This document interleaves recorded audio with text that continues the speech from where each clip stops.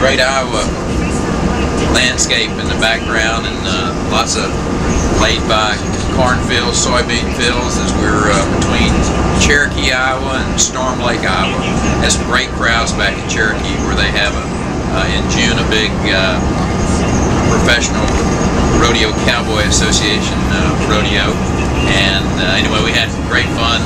It reminds me a lot of rural Texas and just hard-working people that want to see this country getting back to work, and they're looking for an outsider who will go to Washington and really overhaul the place. So they're responsive to the message.